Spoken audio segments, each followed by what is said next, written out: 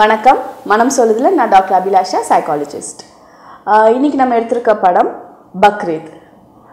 பக்ரீத்னு சொன்னோன்னா நமக்கு நிறைய யோசனைகள் வரும். பட் இது ஒரு ஃபேமிலி ட்ராமா தான். படத்துல விக்ராந்த் நடிச்சிருக்காரு, அப்புறம் வசுந்தரா, நிறைய கேரக்டர்ஸ் நடிச்சிருக்காங்க. அதோட ஒரு முக்கியமான கேரக்டர் சாராவும் நடிச்சிருக்காரு. சாரா யாருன்னு நீங்க தியேட்டர்ல போய் பார்த்தா தெரியும். அது ஒரு ஒட்டகம். இந்தியாவிலே வந்து ஃபர்ஸ்ட் டைம் ஒட்டகத்தை ஒரு ப்ரைம் ரோலாக வச்சு ஒரு படம் வந்திருக்குன்னா அது இந்த படம் தான். ஸோ படத்தில் வந்து நிறைய நல்ல விஷயங்கள் இருக்குது. முதல்ல வந்து அந்த ப்ரொடக்ஷன் டீமுக்கு நம்மளுடைய அப்ரிசியேஷன் சொல்கிறோம். ஏன்னா இந்த மாதிரி ஒரு வித்தியாசமான படத்தை எடுக்கணும்னு யோசிக்கிறதே நல்ல விஷயம். வழக்கமான ஸ்டண்ட்டு, ரொமான்ஸு, வழக்கமான ஸ்டோரிஸ், லவ் ஸ்டோரி அதெல்லாம் இல்லாமல் ஒரு வித்தியாசமான ஒரு family drama with an animal வச்சுருக்கிறது நல்ல விஷயம். அது ஒரு ரேரான ஒரு கான்செப்ட். ஒட்டகம் வந்து ரொம்ப எக்ஸ்ப்ரெசிவான ஒரு அனிமல் இல்லை. அது முகத்தில் வந்து பெருசாக ஒன்றும் நம்ம இமோஷன்ஸ் பார்க்க முடியாது. இப்போ குரங்கோ நாயோ அதெல்லாம் பார்க்கும்போது ஒட்டகம் கொஞ்சம் கம்மி தான், ஃப்ரோசன் ஃபேஸாக தான் இருக்கும். பட் இந்த படத்தில் சாரா வந்து நல்லாவே இமோட் பண்ணுற மாதிரி இருக்குது. எப்படின்னா அது டைரக்டருடைய சாமர்த்தியம். டைரக்டர் வந்து ஜகதீசன் சுபு, அவரே தான் வந்து கேமராமேனும் கூட. கேமரா டிபார்ட்மெண்ட்டும் அவர் தான் பார்த்துருக்காரு.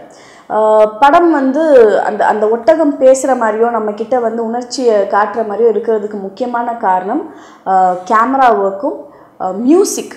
இம்மானுடைய மியூசிக்கும் நிச்சயமாக வந்து பங்களிக்குது.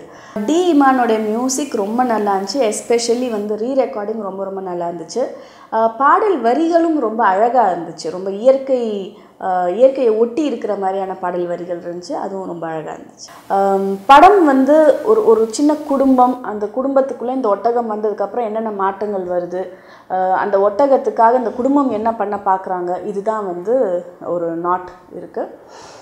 நிறைய சப் ஸ்டோரிஸ் இருக்குது. முதல்ல வந்து ஒரு அண்ணன் தம்பிக்குள்ளே ஏற்படக்கூடிய ஒரு சொத்து தகராறு. என்ன தான் சொத்து தகராறு இருந்தாலும் அண்ணன் தம்பி ஒருத்தவங்க விட்டு கொடுக்கறது இல்லை. வெளியில் வந்து அவங்க நல்லா இருக்கணும்னு தான் நினைக்கிறாங்க, அவங்க அழிஞ்சு போயணும்னு நினைக்கிறது இல்லை அப்படின்ற ஒரு அழகான விஷயம் காமிச்சிருந்தாங்க. அதுவும் அப்ரிஷியேட் பண்ணணும். அதுக்கப்புறம் பேரண்ட்ஸ் வந்து குழந்தைங்க கிட்ட நடந்துக்கும் போது நீங்கள் நோட்டீஸ் பண்ணால் சின்ன சின்ன சீட்டிங் வேலை நடக்கும். எனக்கு வந்து சிப்ஸ் பேக்கெட் வாங்கிட்டாங்கன்னா வாங்கி கொடுத்துருவாங்க, பட் எடுத்து ஒழிச்சு வச்சுருவாங்க. ஸோ அந்த மாதிரி சின்ன அழகான விஷயங்கள் காமிச்சிருந்தாங்க. பட் இந்த படத்தில் அதுலேயே இன்னொரு விஷயமும் காமிச்சிருந்தாங்க. அந்த குழந்தை வந்து அதை ஒழிச்சு வச்சாலும் அடுத்த நாளும் போய் திருப்பியும் அந்த சிப்ஸை கேட்கும். ஸோ அந்த விடாமுயற்சி, நம்பிக்கை நமக்கு கொடுப்பாங்க அப்படின்றது. ஸோ அதே மாதிரி இந்த ஒட்டகம் அந்த வீட்டில் இல்லைன்றப்ப அந்த ஒட்டகம் வேணுமே அந்த குழந்தை ஏங்குறதும் நம்புறதும் அந்த ஒட்டகமே திருப்பியும் கிடைக்கிற மாதிரி கூட நடக்கும். ஸோ படத்தில் வந்து அக்ரிகல்ச்சருக்கு இம்பார்ட்டன்ஸ் கொடுத்துருக்காங்க. ஸோ நீங்கள் வந்து ஒரு கடை வச்சுக்கலாம், இல்லை வெளியில் போய் வேலை செய்யலாம், உங்களுக்கு சம்பாத்தியம் தானே வேணும் அப்படின்ற நிலை மாத்திரம் இல்லாமல் எனக்கு இடம் இருக்குது, அதனால் நான் என்னுடைய உழைப்பை போட்டு அதுலேருந்து நெல் சாகுபடி பண்ணி நான் வந்து மற்றவங்களுக்கு ஏன் நான் கொடுக்கக்கூடாது அப்படின்ற எண்ணம் இருக்குது இல்லையா. அந்த அக்ரிகல்ச்சர் பண்ணணும், ஃபார்மிங் பண்ணுன்ற எண்ணம், அதை வந்து ரொம்ப ஒரு மேன்மையான எண்ணமாக காமிச்சிருந்தாங்க. அதுவும் நம்ம அப்ரிஷியேட் பண்ணணும்.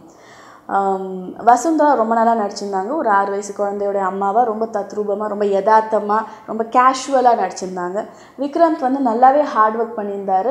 அண்ட் இவ்வளவு இமோஷ்னலான ஒரு ஆக்டிங் இது வரைக்கும் அவர் பண்ணதில்லை. எப்பவுமே கொஞ்சம் ரொமான்ஸோ இல்லை வயலன்ஸோ இருக்கும். பட் இந்த படத்தில் வந்து ரொம்ப சட்டில் ஆக்டிங், பட் ரொம்ப சீசன்ட் ஆக்டிங் இருந்துச்சு. அதுக்கு அப்ரிஷியேட் பண்ணணும்.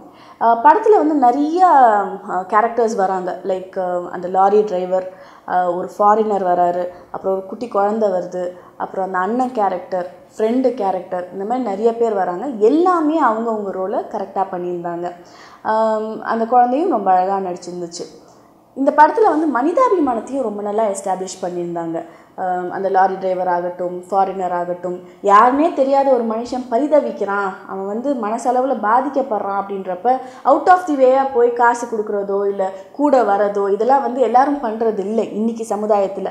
ஸோ அடுத்தவன் கஷ்டப்படுறது கூடாது, ஐயோ அவன் கஷ்டத்தை நம்ம தீக்கணுமேன்ற எண்ணம் இருக்கு இல்லையா, அதை வந்து 4 பேருக்கு பரப்பி விடுறதுக்கு இந்த படம் ரொம்பவே வந்து ஹெல்ப்ஃபுல்லாக இருக்கும். அது ரொம்ப அவசியமும் கூட.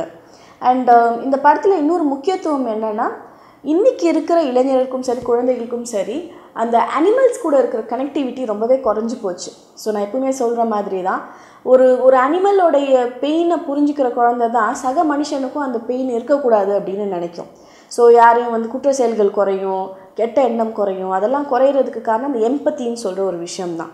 ஸோ ஒரு குழந்தையும் ஒரு அனிமலும் வளரும்போது ஐயோ அவனுக்கு வலிக்கும், ஐயோ அதுக்கு சாப்பாடு போடணும், ஐயோ அதுக்கு டாக்டர் கிட்ட போகணும் அப்படின்னு நினைக்கிறது ரொம்ப நல்லது. அது இந்த படத்தில் எஸ்டாப்ளிஷ் பண்ணியிருந்தாங்க. அண்ட் வழக்கமாக வந்து அனிமல்ஸை சும்மா கேலி பொருளாக மாத்திரம் காட்டாமல் இமோஷ்னலாக ட்ராவல் பண்ணது ரொம்ப நல்லா இருந்துச்சு. ஸோ ஆக்சுவலாக அந்த ஒட்டகம் வந்து அதோடைய தாய்கிட்டேருந்து எப்படி பிரியுது அதெல்லாமும் ரொம்ப அழகாக இருந்துச்சு. அண்ட் இந்த ஒட்டகத்தெல்லாம் வந்து இன்ட்ரோ பண்ணும்போது ஒரு மெயின் ஹீரோவுக்கான இன்ட்ரொடக்ஷன் மாதிரி காலை காட்டுறதும் பிஜிஎம் கொடுக்குறதும் அப்படிலாம் பண்ணியிருந்தாங்க. அதெல்லாம் ரொம்ப க்யூட்டாக இருந்துச்சு. குழந்தைங்க ரொம்ப என்ஜாய் பண்ணுற விஷயமா இருந்துச்சு. ஸோ M10 Productions வந்து இந்த படத்தை ப்ரொடியூஸ் பண்ணியிருக்காங்க. ப்ரொடியூசருக்கு என்னுடைய ஸ்பெஷல் மென்ஷன். பிகாஸ் கிளீஷேயாக போயிட்டுருக்க படங்களில் ஒரு வித்தியாசமான அட்டெம்ப்ட் பண்ணியிருக்கிறதுக்கு என்னுடைய வாழ்த்துக்கள். படத்தில் எந்த அன்வான்ட் சீனோ அப்சீன் சீனோ பேட் வேர்ட்ஸோ எதுவுமே இல்லை. ரொம்ப டீசெண்டாக இருக்குது. குழந்தைங்களை கூட்டிகிட்டு போய் பார்க்கலாம். குழந்தைங்களுக்கு இன்ஃபேக்ட் காட்ட வேண்டிய படம். தியேட்டரில் போய் பார்க்கும்போது அந்த பிரம்மாண்டமான ஸ்க்ரீனில் அந்த ஒட்டகத்தை பார்க்குறப்ப குழந்தைங்க என்ஜாய் பண்ணுவாங்க. அண்ட் கடைசியில் படம் முடிஞ்சதுக்கப்புறமா ஜென்ரலாக அனிமல்ஸ் எப்படி வந்து மனுஷன்கிட்ட பாசமாக இருக்குது, மனுஷனை காப்பாற்றுது, அது எவ்வளோ யோசித்து வந்து மனுஷனுக்கு ஹெல்ப்ஃபுல்லாக இருக்குன்றதை காமிச்சிருந்தாங்க. அந்த கிளிப்பிங்ஸ்லாம் காமிச்சிருந்தாங்க. ரொம்ப அழகாக இருந்துச்சு. அண்ட் இன்றைக்கி சமுதாயத்துக்கு தேவைப்படக்கூடிய ஒரு விஷயம்தான். Except for few things like screen play, படம் வந்து கொஞ்சம் ஸ்லோவாக இருந்துச்சு, போயிட்டே இருக்கிற மாதிரி இருந்துச்சு. அது ஒன்று. ரெண்டாவது வந்து இந்த ஒட்டகம் வந்து அந்த இராணுவ வீரர்களை எப்படி காப்பாற்றுச்சு, எல்லாரும் காப்பாற்றுச்சுன்னு சொல்கிறாங்க, எப்படி தான் காப்பாற்றுச்சுன்ற அந்த கிளாரிட்டி கொஞ்சம் மிஸ் ஆச்சு. அது இன்னும் கொஞ்சம் விலாவரியாக காமிச்சிருக்கலாம். மற்றபடி எல்லாமே வந்து அழகாகவும் யதார்த்தமாக இருந்துச்சு. ரொம்ப முக்கியம் வந்து இந்த படத்தில் யதார்த்தம் தான். ஈவன் MS பாஸ்கர் கூட ஒரு 2 சீன் தான் வர மாதிரி இருக்கும். ஒரு வெட்டினரி டாக்டராக ரொம்ப யதார்த்தமாக இருக்கிற மாதிரி இருக்கும். அண்ட் அந்த ட்ராவல், அந்த ராஜஸ்தானில் இருக்கக்கூடிய நபர்கள் அவங்களுடைய ஆக்டிங் எல்லாமே ரொம்ப யதார்த்தமாக இருந்துச்சு. அது வந்து டிரெக்டரையும் அப்ரிஷியேட் பண்ணோம், ஆக்டர்ஸும் எல்லாருமே நல்ல ஒர்க் பண்ணியிருக்காங்க. ஒரு பாய் வருவார், அவரும் நல்லா நடிச்சிருப்பார். So எவ்ரி1 has done a very good job. So படம் வந்து நீங்கள் தியேட்டரில் கண்டிப்பாக போய் பார்க்கலாம்.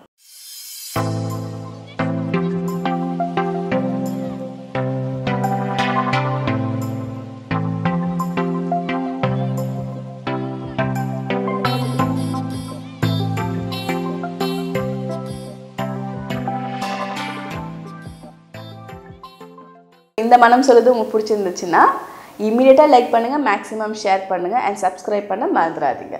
சப்ஸ்கிரைப் பக்கத்தில் இருக்க பெல் பட்டன் ப்ரெஸ் பண்ணிங்கன்னா எங்களோட நோட்டிஃபிகேஷன்ஸ் உங்களுக்கு தொடர்ந்து வரும். அண்ட் நாட் ஓன்லி தட், எங்களை சோஷியல் மீடியாலையும் நீங்கள் ஃபாலோ பண்ணலாம், like Instagram, Facebook and Twitter. நன்றி.